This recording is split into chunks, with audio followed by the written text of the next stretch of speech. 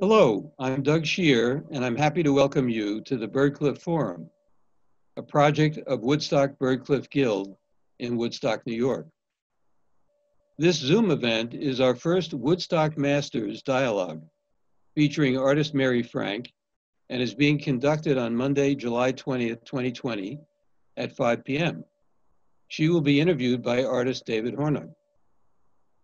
The comments made by the speakers reflect their opinions and thoughts and are not necessarily those of Byrdcliffe Forum, the Woodstock Byrdcliffe Guild, its staff, or volunteers.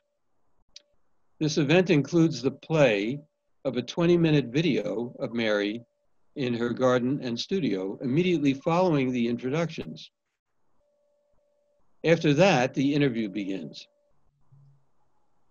The event is being recorded and will be archived and will soon be on both the Byrdcliffe website and the Byrdcliffe YouTube channel. David Hornung is a painter and collage artist whose work has been widely exhibited in the US and the UK. He is the author of Color, a workshop for artists and designers from the Lawrence King Publications Limited, a textbook that has been published in 6 languages and is used in art schools and many private studios worldwide. David has held teaching positions at Indiana University, Skidmore College, and the Rhode Island School of Design. He is currently a professor of art at Adelphi University. He is represented by Elena Zhang Gallery in Woodstock. David. Hello, Doug. I'll say a few words about Mary. Mary Frank was born in London, England in 1933. She moved to the United States with her family in 1940. In the 50s, she studied with Hans Hofmann and Max Beckmann. She worked across discipline as a sculptor, painter, photographer, and gifted ceramic artist. She's been the subject of numerous museum exhibitions, including a retrospective at the Neuberger Museum in Purchase, New York. Her work is in the collection of major museums such as the Art Institute of Chicago, the Hirshhorn Museum, the Jewish Museum, the Metropolitan Museum of Art, and the Museum of Modern Art. Books on her work include Mary Frank by Hayden Herrera, Mary Frank Encounters by Lyndon Nochlin, Experiences by Mary Frank, and Pilgrimage, Photographs by Mary Frank, among others. Mary lives and works in New York City and Woodstock, New York. She is represented by D.C. Moore in New York City and Elena Zhang Gallery in Woodstock, New York.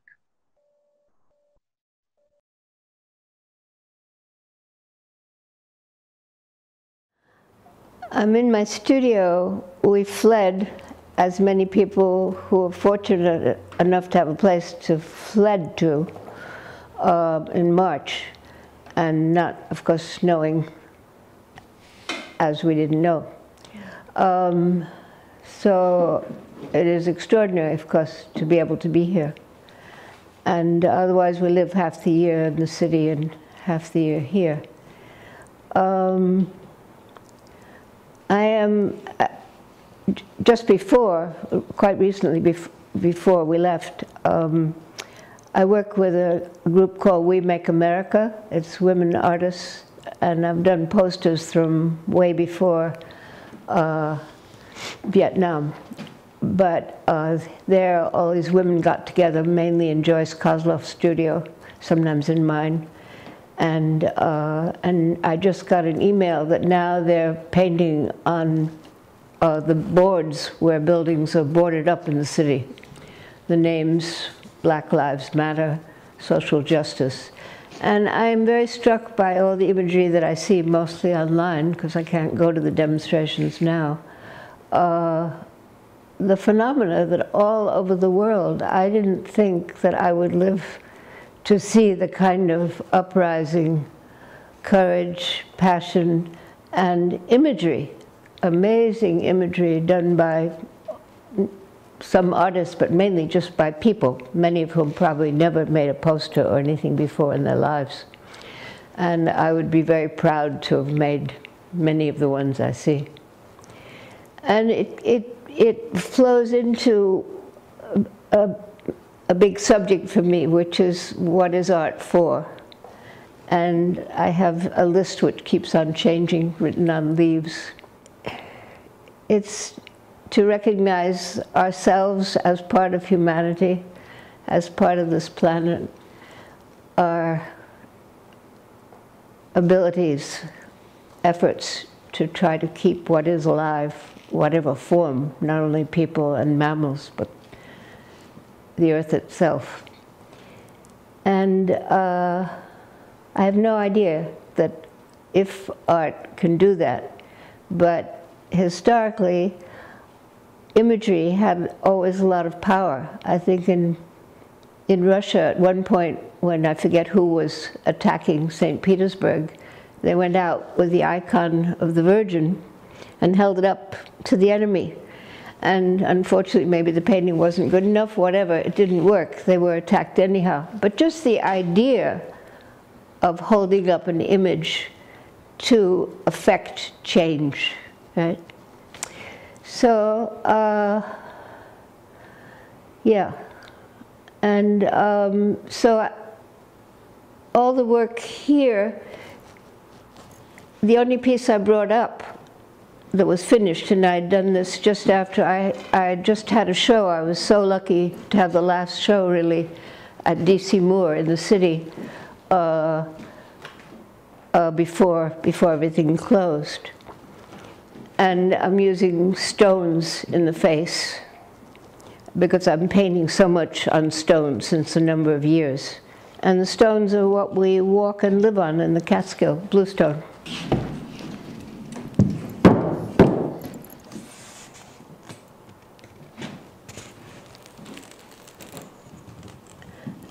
And I'd forgotten that I'd painted it on a board that was the program that my husband, Leo Treitler, and this wonderful soprano, Lily Arbiter, this is some years ago, because they do house concerts here.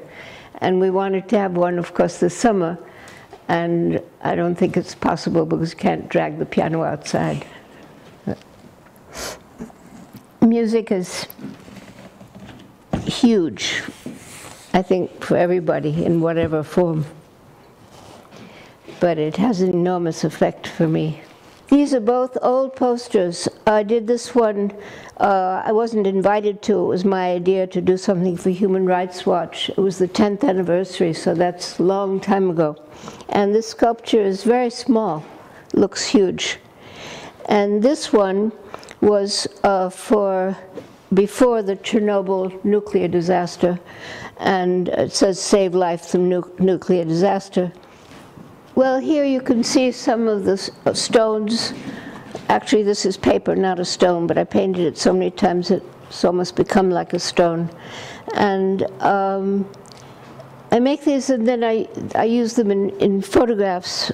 And there's a book of, the most recent book is photography. It's called Pilgrimage, and I can show you that. But the stones then move around, sort of on their own, with some help from me.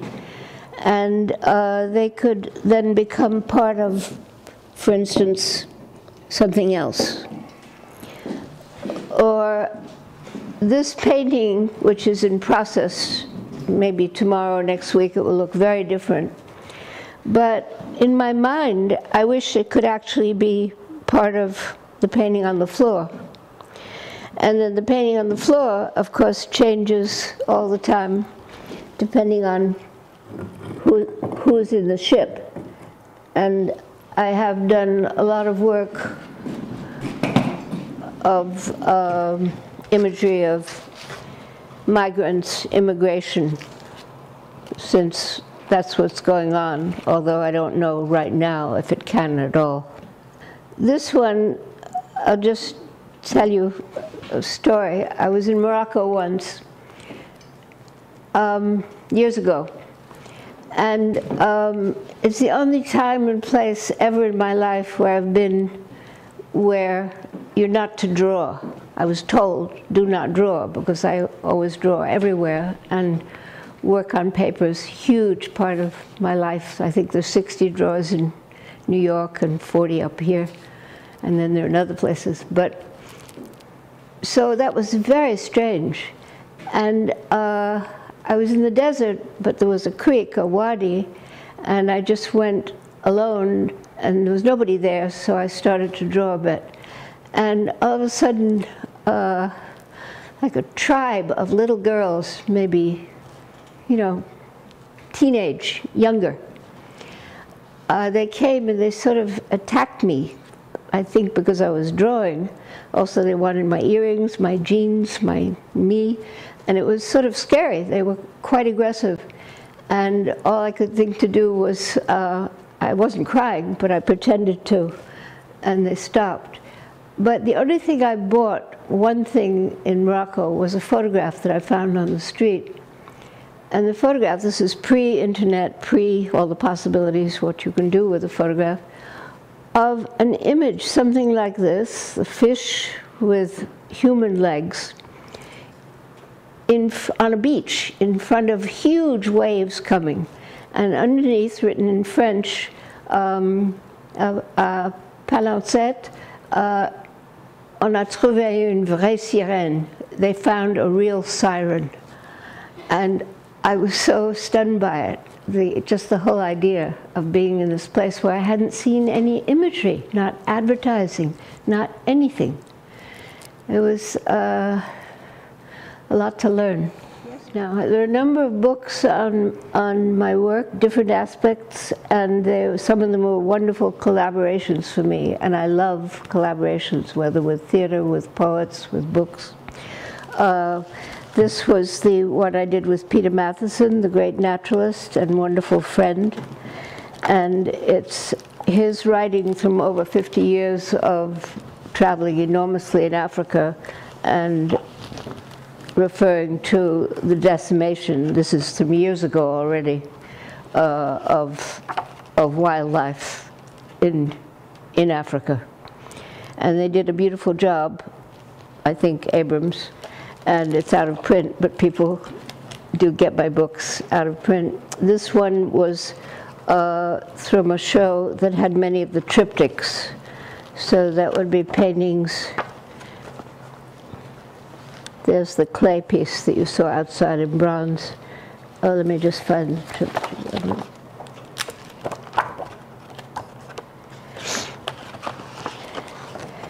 This is the outside of the painting, 4 by 4, and then this opens, and this is the inside. And so this book was the catalog of a show with many triptychs.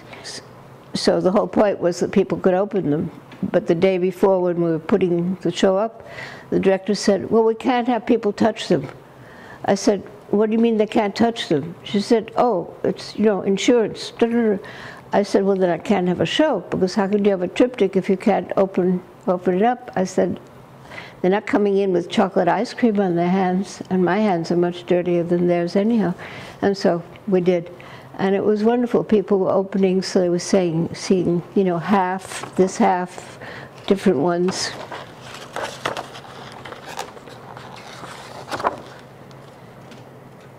So it had a kind of theater quality, because they were sort of almost inside the triptychs. Then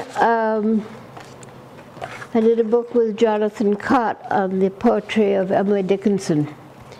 And actually Jackie Onassis was the editor, but she died before it came out. But it's a small book with what I call shadow papers, which are, yeah. This is the most recent book, which is from 62 images from the show I had at DC Moore of photographs.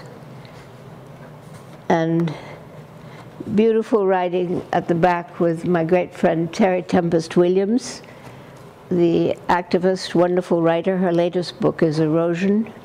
Then Hayden Herrera did a big monograph just called Mary Frank, which was sculpture, paintings, drawings. The mushroom fungi is like this on the tree, and when you can draw on it, and you're not drawing, you're actually scratching in with my fingernail or anything sharp. So there's no ink or color here. What you're seeing is the oxidized mushroom, which turns this great brown or ochre. And they last forever. And I have some not here in New York that are that big. So it's a matter of just finding them at the right moment when you can scratch in. I've shown with the very wonderful gallery Elena Zhang and Alan Hoffman in Woodstock, which has the greatest vegetable garden and flowers. And people get to browse in the garden beside the gallery. And after one show I had there, I didn't know what I wanted to do, and I just started painting on the floor. And then I started putting things down on the paintings. I didn't know what I was really doing or going to do. I put flowers sometimes, or little older sculptures. And then, because I couldn't just leave them all on the floor and work,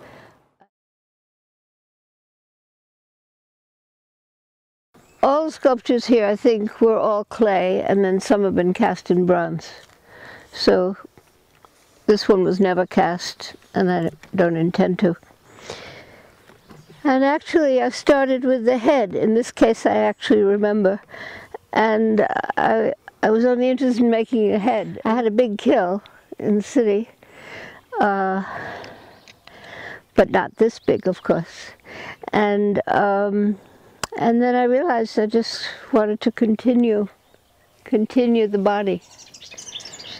And it gave me the possibility to change things. I mean, maybe I made 6 of the arms, right? And I could move them around and have air, water, plants, whatever, be part of the creature body. This, of course, was also clay. And I do like it. Birds sit on them a lot, and then they look very good. And of course, they change with time, like the rest of us. So the patinas, whatever they are, change.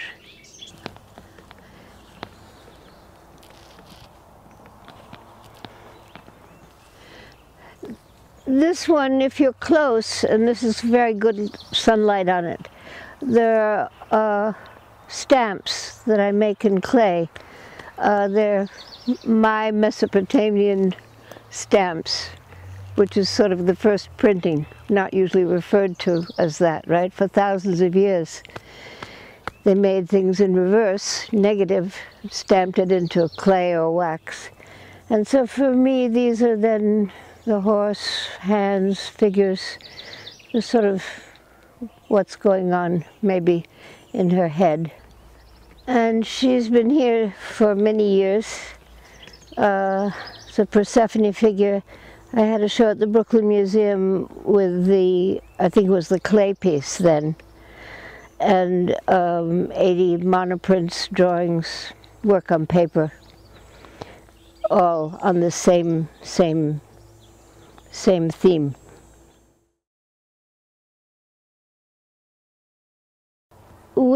I and my husband, Leo Treitler, were visiting Jean-Louis Bourgeois over 25 years ago.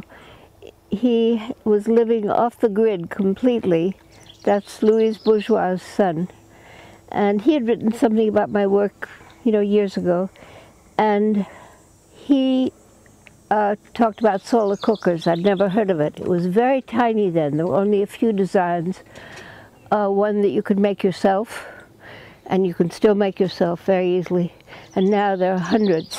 And solar cooking, free, no emission, energy for cooking and making water safe, cooking everything. And billions of people all over the world are still cooking with wood if they can find it. No more forest. I've seen a picture of a man scraping from a huge miles of garbage heap, scraping, putting a match to it to cook. So on top of all the other horrors with the corona, all the women, girls who start when they're 12, 13, usually cooking all over the world, their lungs are already half destroyed, so they're way up there for corona. This is a fancier one, and it's not hot yet because the sun isn't high enough. It goes up to 300, 350, and last night I had rice and mushrooms and almonds and cashews and zucchini that somebody brought me, and onions, and I forget what else. It was pretty good. Fish is phenomenal. And most Americans ask when I talk about it, how long does it take? And I say, well, chicken mostly about 2 hours, fish an hour, beans, of course, more. And French people say, est-ce que c'est délicieux? Is it delicious? And it is very delicious. And nothing gets dried out. So here, and you always cook in a black pot, holds the heat. And very interesting thing for me to do is to ask people what's free in the world. And they mostly don't say the sun. Not because they're stupid, it's because we just take it for granted. So this,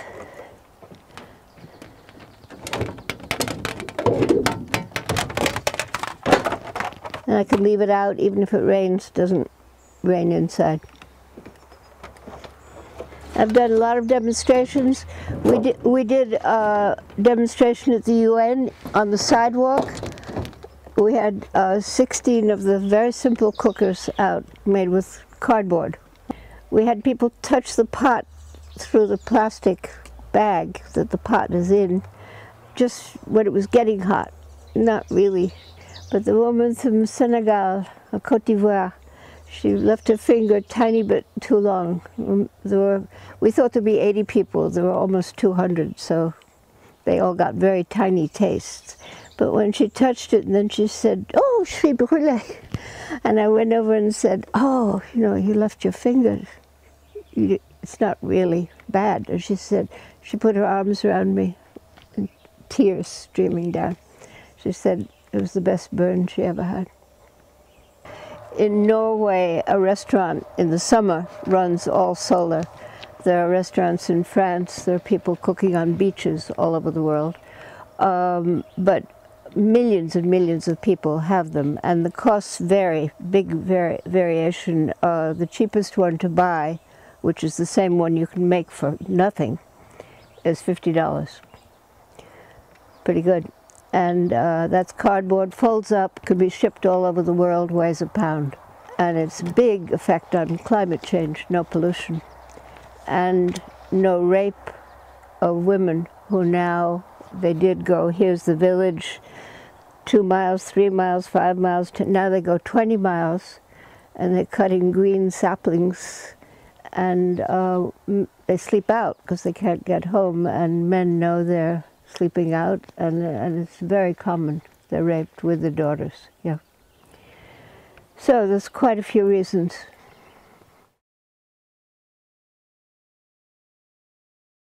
Yeah.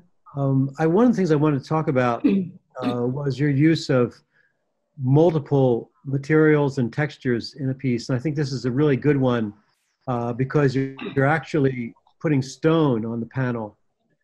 And I want to ask you about how this works for you. I mean, you're actually creating a more sculptural reality on a flat panel. What are your thoughts on that? Well, first of all, this is excuse me, an old painting, which I liked aspects of, but I never felt, you know, really happy or, you know, totally interested in it. And so the 3 small panels were on top, and there was the figure there, and the hands were different. And I believe she was holding a boat, a ship, which for me is always immigrants, migration. And but the face was all terrible. And so I redid a lot of it mainly the face.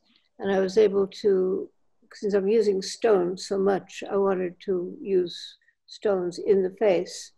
And what it became then was that when you would shift a little bit to the left or the right, of course, because it's so three-dimensional, then the expression changes, which I didn't realize how much it would do, and which I wanted, because that's how I am, that's how we are. Expressions are changing due to just being alive and the world now, right now. Yeah. I think it's interesting because actually, if we go to the second image, which is a detail of this, and it's shot a little bit from the side where you can actually see the relief on the head, particularly. It's interesting because you began, or at least the first work of yours that got recognized was sculpture mostly. I mean, carved wood and terracotta, clay. And it's interesting that you're kind of working, in a way you're working back in this piece at least, and some of the more recent pieces, toward a more sculptural conception, I think. Yeah, it isn't something that I made a decision, that's what I want to do. That is what seems to happen more and more, that I like the combination of the tactile, the three-dimensionality, and the flat.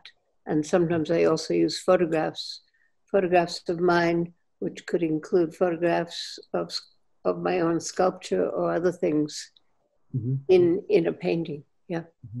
It's interesting because in a way, if you think about the image on a painting is the fictional part and the materials are the factual part. And in a way, I think you're really pronouncing this duality of fact and fiction when you work with such extremes of physical material.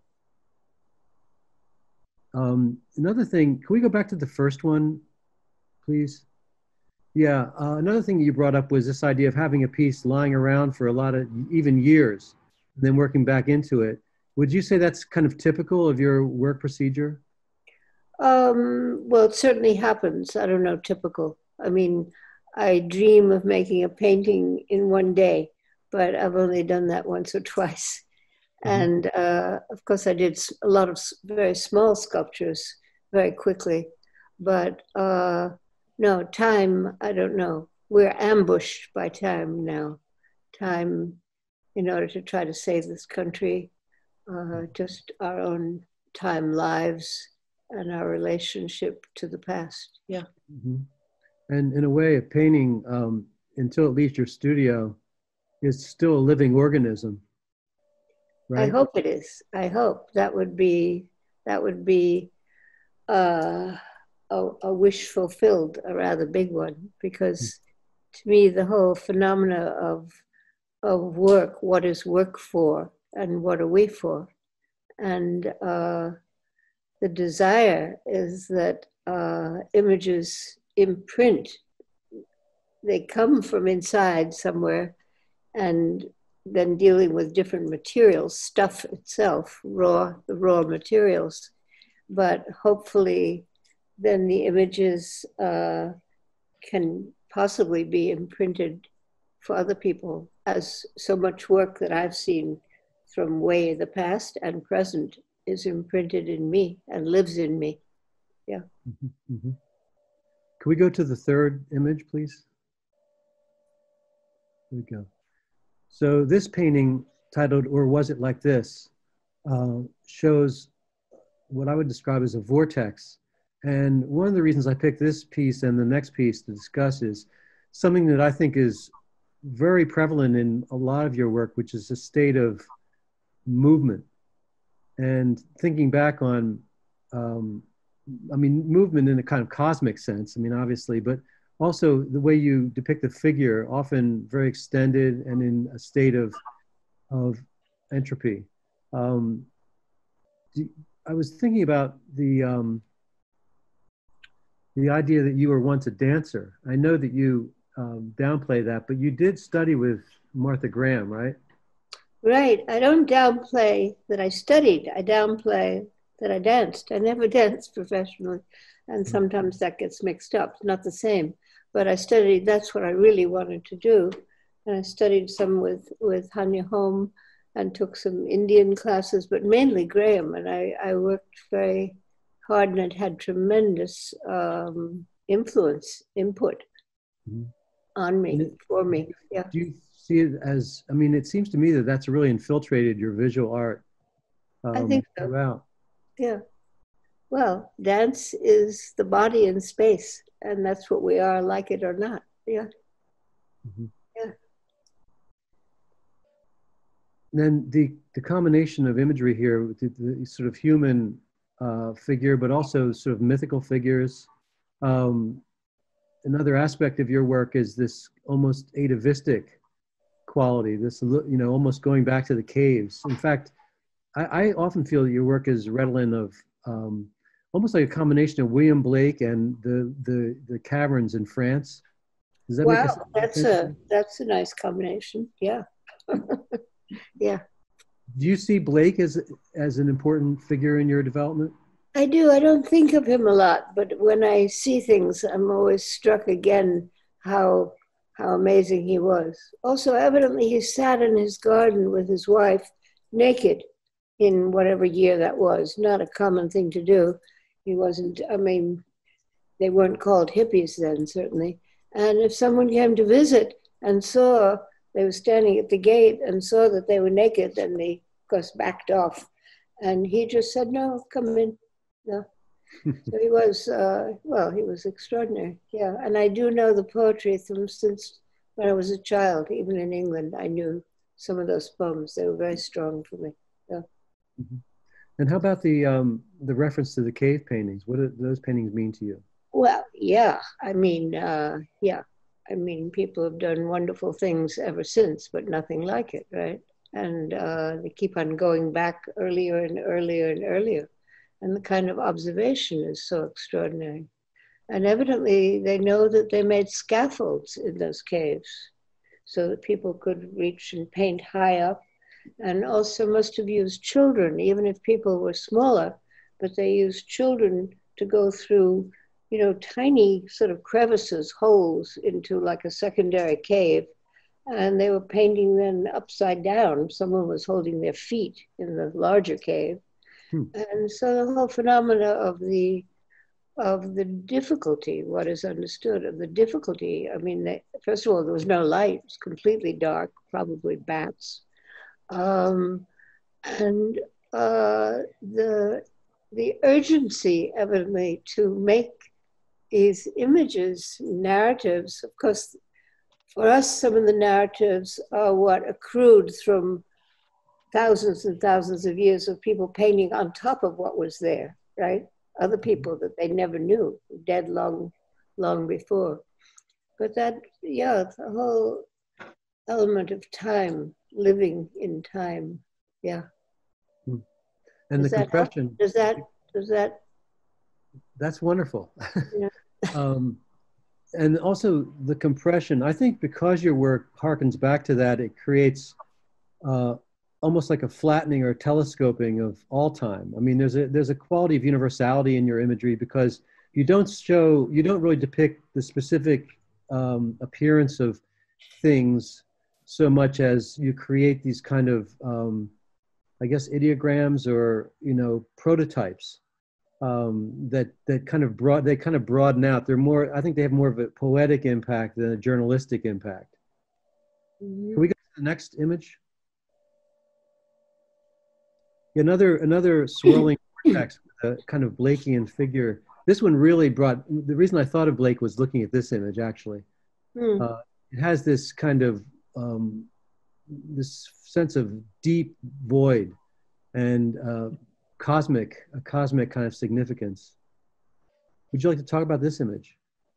Well, there's the fish that, of course, I talked about in the video.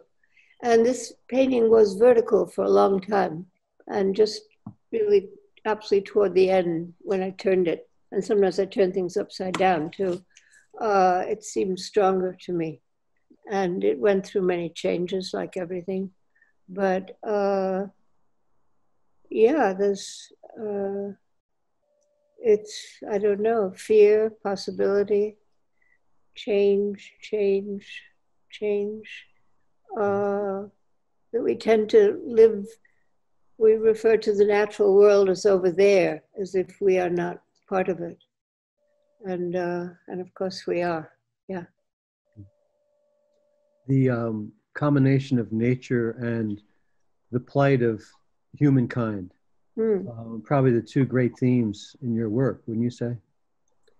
Well, yeah, it comes up whether I want to or not.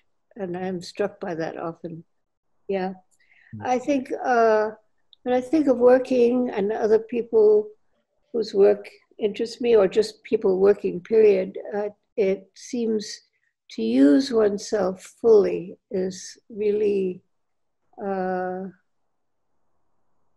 needed and wanted, and often very difficult to get at, because what's his name wrote that book that he referred to, A Guide to Getting Over Yourself.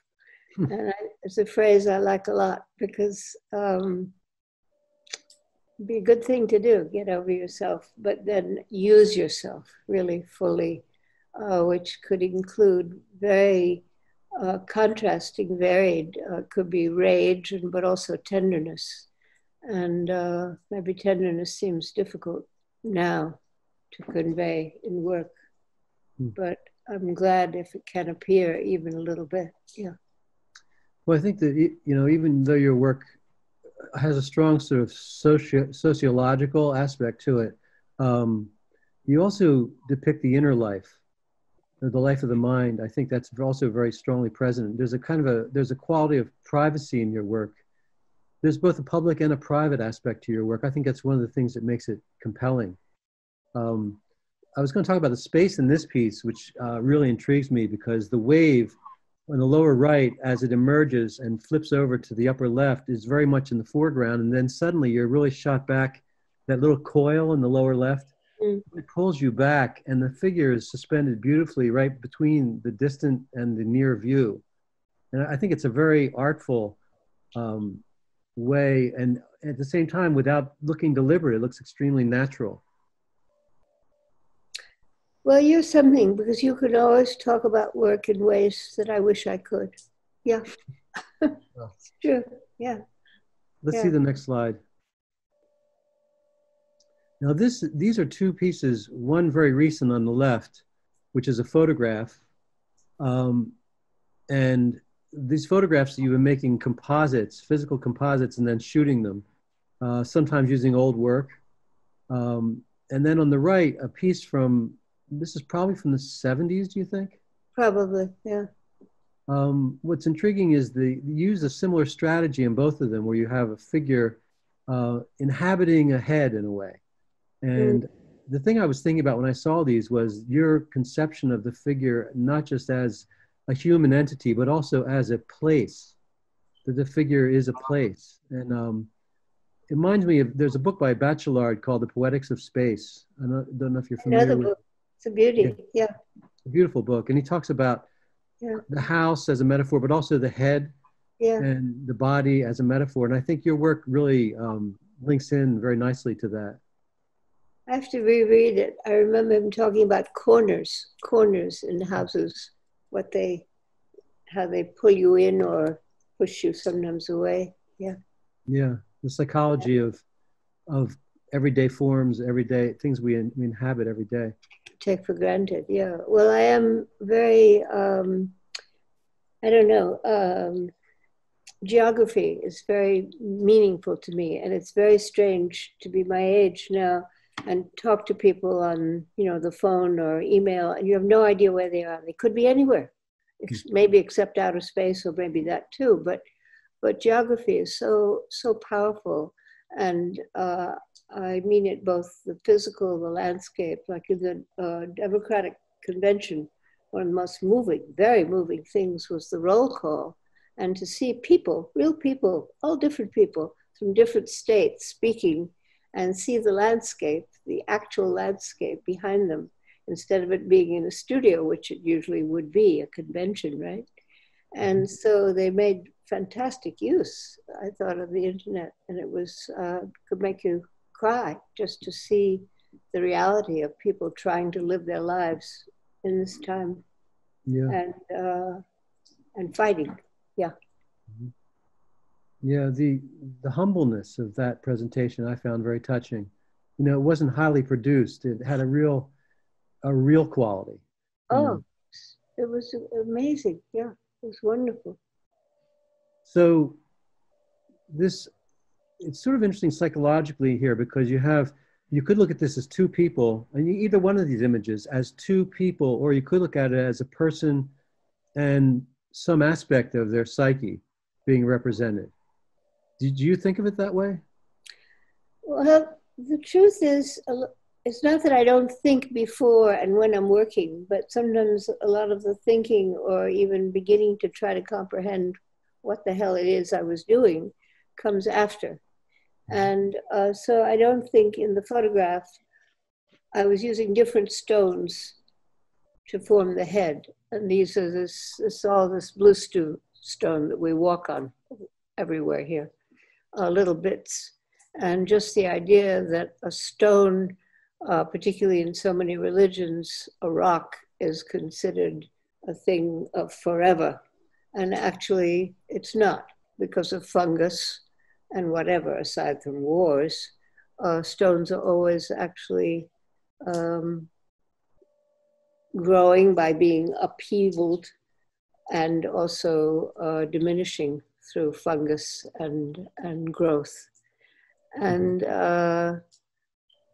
then I found this stone that had the image of the woman's head. Actually, it may be a whole body, but you don't see the rest. And yeah, I think things are really just one thing for me, you know. Yeah.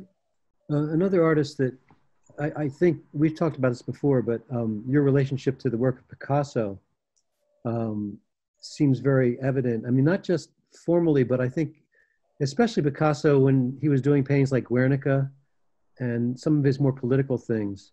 How do you feel about his influence on your work or his influence on 20th century art in general, I guess? Huge. I don't know now so much, but it certainly was huge. My mother was a painter and artist, and I took her art books to bed with me, and usually a few, and certainly I that's how I mainly knew his work. But then I did see Guernica was at the Museum of Modern Art for years. Yeah. Mm-hmm.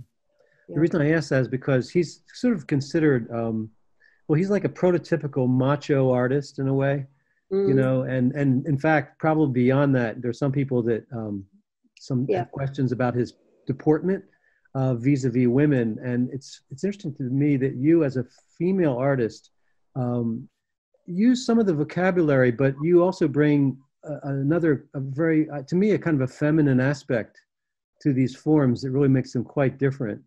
Do you think that do you think gender enters into your work? Has to. I mean, how could it not? I mean, I can't say necessarily in what way, but I'm a woman. I've lived a girl, adult, a woman's life. And I'm certainly, of course, influenced by all the changes, which are enormous. They're not enormous enough, but they are enormous of how things are. Yeah. Yeah. A work in progress. What? Yeah. Could we see the next image? Speaking of stones and rocks, this display was really, I think, a very powerful part of your last show at DC Moore. And as an aggregate, I mean, each one of these pieces is, lovely, and I think they're really delicate. They're powerful. They're, each one is different, but as an aggregate, they really summon up a kind of a sculptural environment. Could you talk about what led you to this? Well, I think I just started painting on one stone, and then over time, I keep on, painting more, and I still am. And some of them have a painting on the back, which I've forgotten about. And then sometimes I turn it off and realize there's a whole other image on the other side. And then a few of them have one glued on top of another, or the body is in two parts, or the body or body animal. Yeah. Mhm. It's a form of drawing, and it's drawing on stones. Yeah. And what kind of materials do you use on this? Oh, ink or acrylic, nothing special. Yeah. Sometimes just a little bit of color. Sometimes I paste a piece of a drawing on, but mostly it's just drawing on stones. Yeah. And you would say that your work is almost entirely improvisational, wouldn't you? As opposed to, As opposed to planning things out and then executing them, like Sherman's March to the Sea. uh, yeah, I don't think it's like that. Well, I do have plans, but it doesn't seem that I so often am able either to do the plans, because too many changes of feeling and thought, or the world enters in some way that's often very difficult, but then makes me change things. And my own, of course, personal life. Yeah.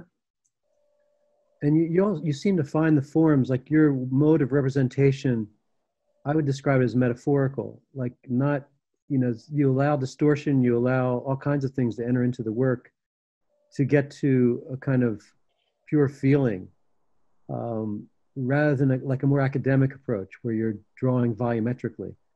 When I was reading this book by Roy Oxlade, and he was talking about, it's a book called Art as Instinct, and he was talking about this approach to drawing, which he calls metaphorical, which has to do with intuition and really finding new ways of representing reality. And I think your work exemplifies this perfectly. When I was reading it, I kept thinking of your stuff.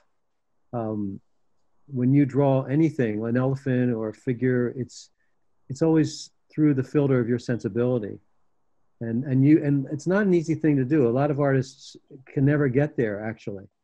They're sort of oppressed in a way by an idea of kind of Renaissance verisimilitude. But you have this very direct address to your imagery that I think is one of its strongest features. Mm. How do you feel about that idea of image as metaphor? Well, I think it is. I mean, maybe not always is, but I mean, just as language is, right? I mean, yeah. When I read something and just sometimes one sentence, it just sometimes it attacks me or it attracts me. It begins to inhabit me, and then usually I guess it's because someone has found, I heard an Irish poet refer to that poetry was language that you couldn't defend yourself against. That's pretty good. Very I'd be good. glad if I could do that with imagery. Yeah. Mm. In other Yeah. words, where it opened something up that was not there, or was there, but you maybe didn't realize was there. Yeah. And it's always in relation to the work exists and then what other people's eyes do to it, because I think they do something. Definitely. Definitely. Well, there's much more of I think your work is much more poetic than prose. It's the narratives there's a narrative quality, but you would agree with this, I think, that there's a narrative quality, but not a linear story in your work. Well, life doesn't seem one bit linear to me, so I don't know how it could be linear. Yeah. Yeah. Hmm. Okay. Well, I was thinking in terms of painting like The Oath of the Horatii by David. That would be, to me, a very linear narrative. Or I guess, yeah. liberty leading the people, that sort of thing. But Yeah. No. your approach is much more, well, it's much more modern, for one thing. Mm. So what do you have to finish this off? I'd like to hear a little about what you're planning to do next. Well, I'm sure as for I would think millions of people doing all kinds of work are trying to believe that doing work has any meaning at this moment, which feels so dangerous and frightening. And so I think every day when I'm in the studio, I can't justify the act of working. That doesn't have any meaning to me. But in some ways it feels more difficult now certainly than before because what we're living through. And we don't know anything of what's coming. But many of the possibilities are absolutely terrible. I mean, terrifying, yeah. And any way that we can work with other people, and that's why I love doing any kind of collaboration, I think it just strengthens one's own feeling. And then, of course, because we're not able to be physically close with people the way we were, it's more difficult. And that aspect is incredibly sad, particularly for children, but for everyone. Yeah. So that doesn't tell you what I'm going to do because I don't think I know. I mean, I have ideas, but I don't know.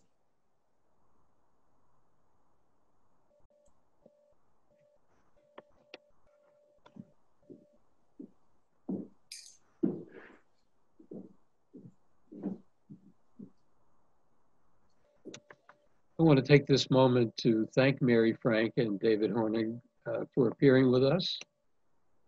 I also want to thank Rachel Jackson and Judy Kerman, the rest of our crew, our committee, and the Byrdcliffe staff.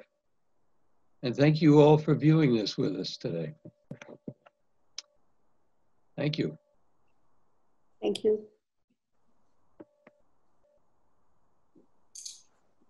And Judy, I think you could stop the recording.